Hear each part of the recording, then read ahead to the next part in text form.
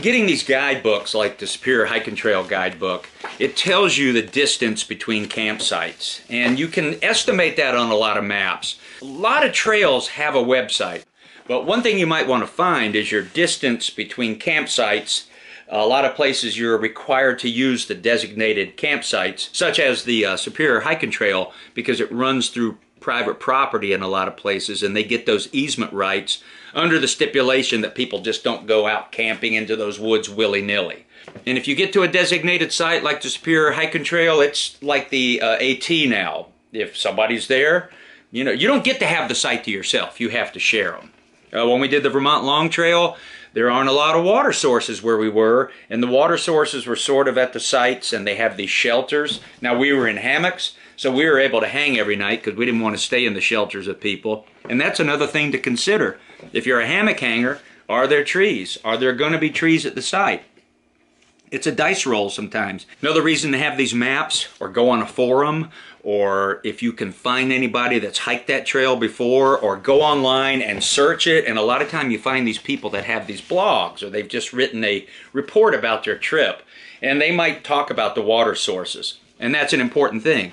A lot of trails don't have great water sources, meaning where you can stop and fill up and get water. Now, the Superior Hiking Trail has great water sources, so I don't have to carry a lot in the day.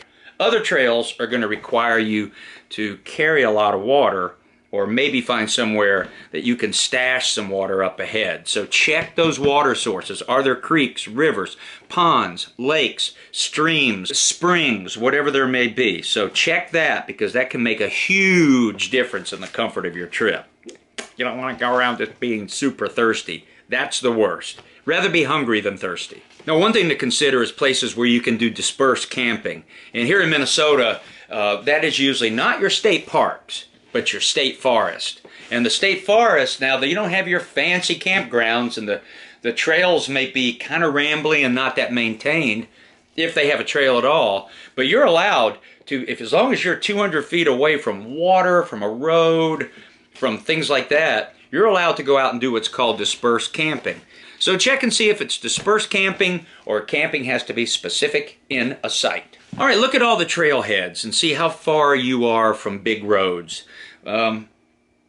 Check online, join a club, go to the website, go on a forum. I'm on hammock forums a lot. You could ask a question like, people have asked it there, is parking safe at the such and such trailhead on the Superior Hiking Trail? And I can chime in and go, never had my car broken into. Other places have a lot of problems with break-ins, so check your trailheads, see where they are, see how lonely they are. Are they near things like when you come out, you want to make sure you can go eat somewhere quickly? Something to look at.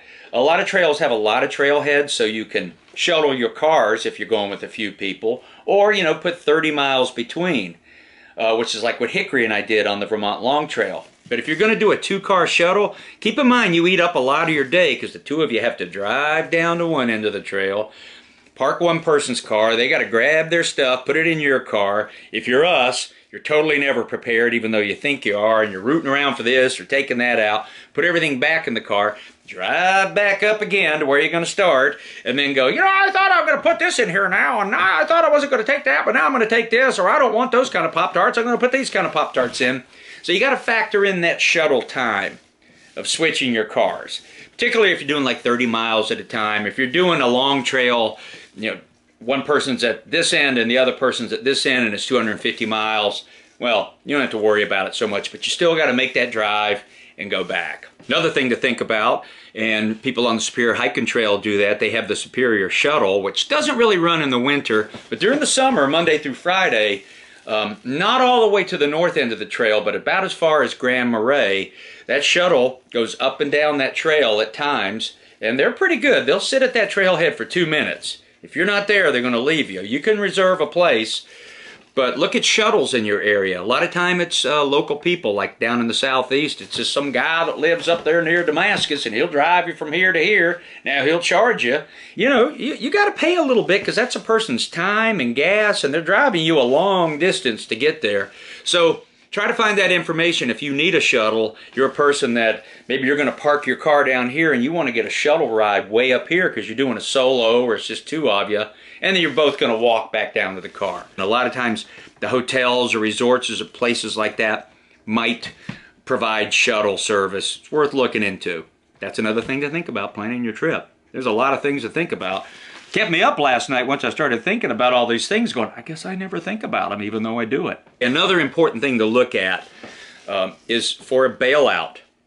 Now let's say you get on the trail, you're 70 miles in, your friend turns their ankle, you get hurt, you're not feeling good. Some trails, you have no bailouts. You're going to have to turn around and walk back. You know, you're in a wilderness area. Other trails, you might be somewhere pretty close to a road or another trailhead that you can get off the trail and hike 3 or 4 miles out to a trailhead, and maybe you got phone reception and get yourself off the trail or call somebody. This is another good reason to carry I carry the InReach Explorer, so I can send a text even if I don't have reception out there. And that said, there's another thing to look at in these modern times. Everybody with their cell phones, check in the area and see, is there cell reception out there, and what carrier has better reception? You know, is it AT&T? Is it Sprint? Is it Verizon? Something to consider.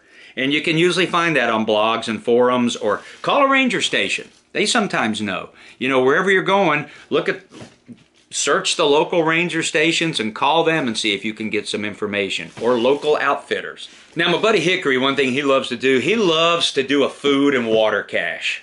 And it's kind of fun, you know, so let's say you don't want to carry 6 days of food, but there's a place on the trail, and we'll, you know, him and I, when we get together, part of our fun is driving around in the car, listening to Frank Zappa and weird music from our youth, and just pretending that we're 17 years old again instead of being 61 like we are. We'll drive to a place, and he brings a couple of ammo boxes and some chain and a lock, and we go out somewhere and we put some extra meals, some extra fuel. He'll put a little bit of whiskey for himself. I might put an extra candy bar. We might stash some water.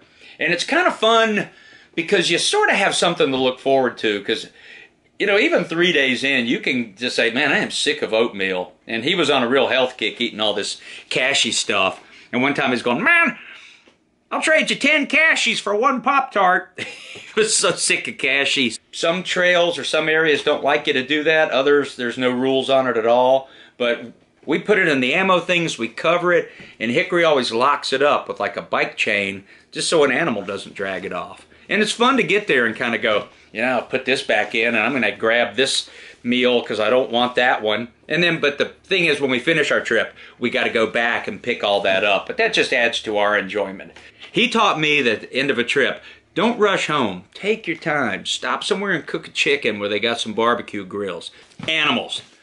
When you go to a trail, maybe it's not your area. Minnesota here, we have black bear, moose, wolf, Sasquatch, red squirrels. So, you know, you're going to go somewhere else that maybe doesn't have black bears. And it's, you know, or you might be going somewhere that has brown bears, grizzly bears, or wombats, or you might be attacked by a badger. Look forward to seeing that wildlife safely if you can, but also be prepared. Don't be worried. Don't hike with worry, but be vigilant. And it's good to know, do you need a bear vault or an ursack, or how do I want to hang my food? Or if we're in grizzly country, we really might want to cook somewhere other than where we sleep. Snakes are another thing. We don't have a lot of snakes here in Minnesota. Southeast where I go, a lot of snakes. So I got to kind of think about my footing or stepping over logs again, going, there could be a snake right over there. And won't be here in Minnesota. They'll just be that red squirrel, maybe Sasquatch, leaning in on me.